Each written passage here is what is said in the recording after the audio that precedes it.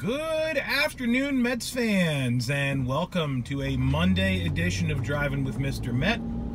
I am Mr. Met, and the World Series kicks off tomorrow night.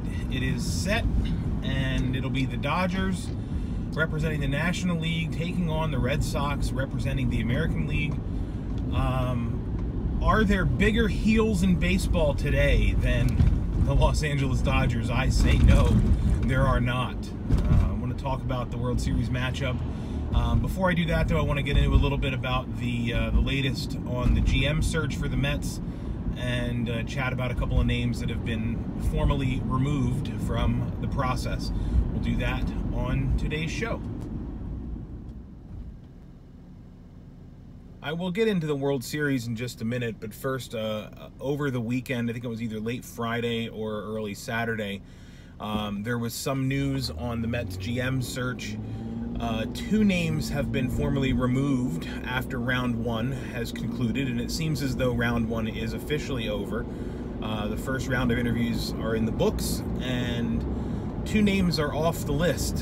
One of them was a name that I first heard about 2 months or so ago on a podcast by Mike Silva.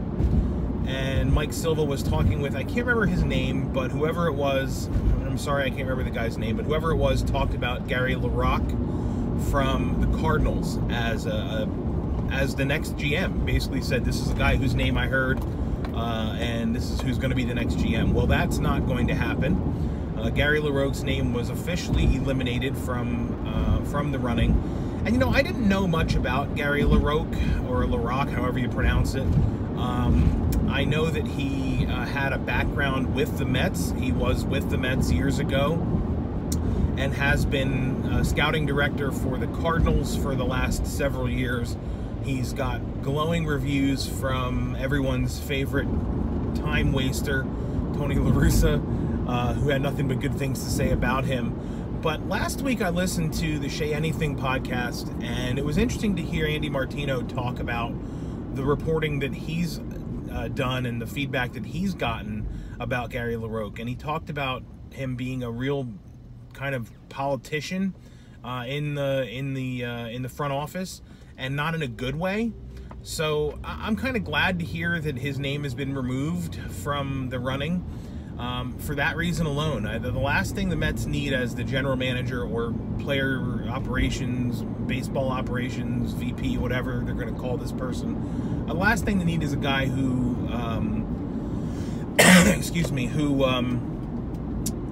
doesn't give straight answers and talks in circles, and that's just the last thing the Mets need right now as the sort of the face of the front office. The other name that was removed was DeJohn Watson, or however you pronounce that. I probably butchered that as well. But that's another name that was removed. So two men are gone.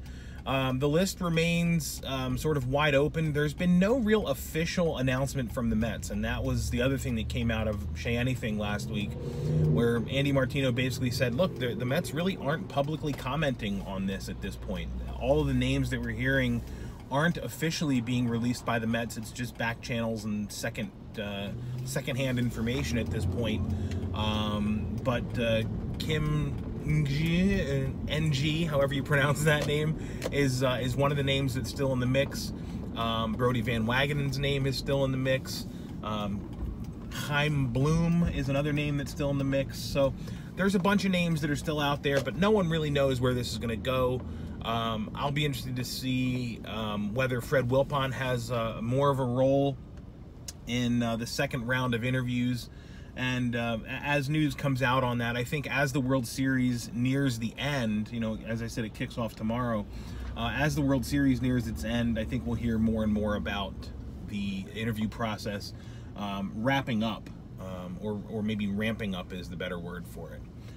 So we'll talk more about that as more news becomes available about it.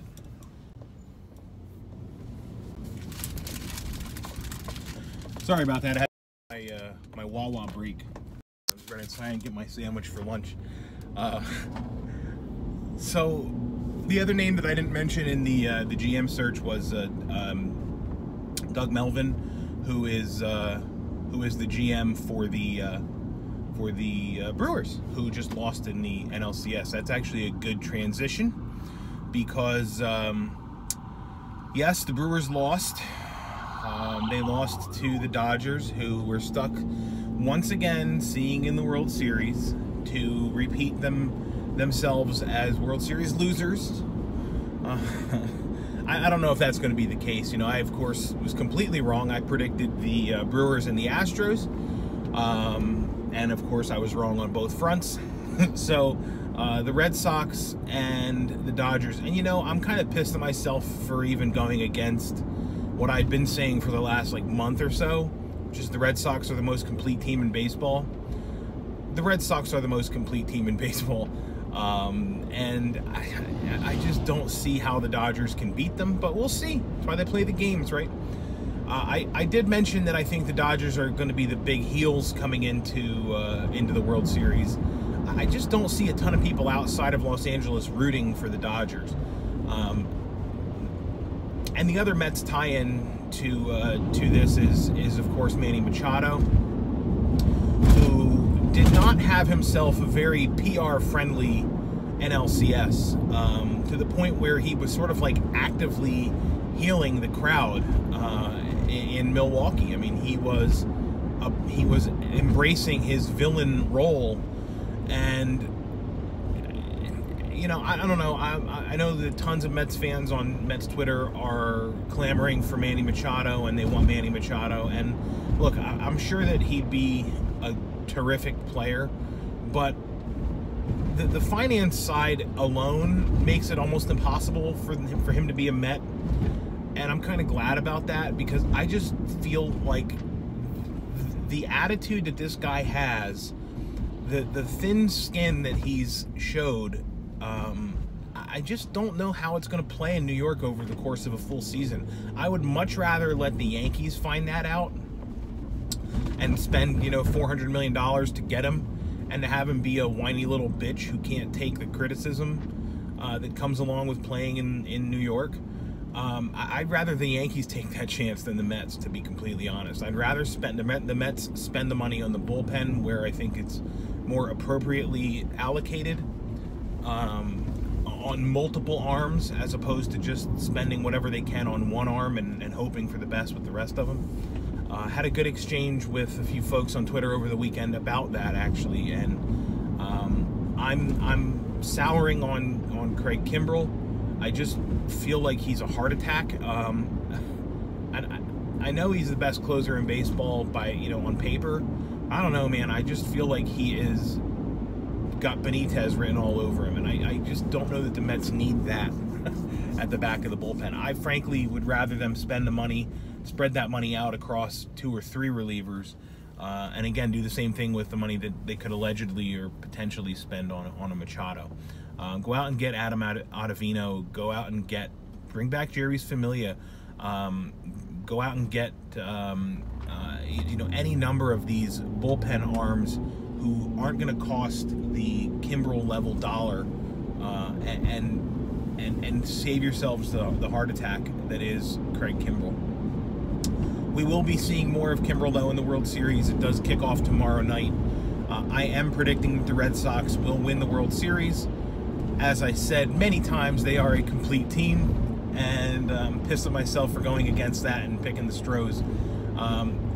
Really, as far as the Astros go, nothing for them to hang their heads about. They fought a good series. They ran up against the buzzsaw. I mean, the Red Sox are a really good team. The Stros were red hot coming into this series, and the Red Sox just shut them down. And I feel they're going to do the same thing to the Dodgers. The Dodgers fought for 7 games to advance to the World Series. And as far as the Brewers go, they have really nothing to hang their heads about either. You could question some of the decisions that Craig Counsell made in the bullpen usage, but interestingly, there was an article in Sports Illustrated last week where Craig Counsell was talking about what he did last year. And in last offseason, he spent the entire playoffs watching every game and taking detailed notes and taking a real account of what these different managers do during games and in games. And it was just interesting to see that the Brewers are eliminated and won't be going to the World Series, but to see how Counsell, the moves that Counsell made and sort of justifying some of those moves, he justified a lot of those moves in this article, in this Sports Illustrated article, and this was long before he went to Josh Hader in Game 7 as his first arm out of the bullpen. So it's long before he used Jeremy Jeffress probably one too many times in the series. And, Joe Buck actually made an interesting point during the broadcast, talking about how, a bullpen can be really solid over a 3-game series, but when you're playing the same team for 7 games, potentially 7 games, which this one obviously did go out too, when you're playing the same team for 7 games and you're using the same bullpen arms, the deceiving delivery that some of these guys have and the nature of their stuff, it becomes clearer when you're facing them 5 times in a row, four games in a row. I wonder how much of that affected the effectiveness of Jeremy Jeffress. Who knows? Did Craig Counsell pull his starters too soon? I say yes, but who knows? So, Dodgers, Red Sox, World Series, it's going to be over by the weekend, folks. That's my prediction. 5 games, rather, the Red Sox will win the World Series in 5. And I will be back to talk more about, as I said, the GM search as it continues to unfold.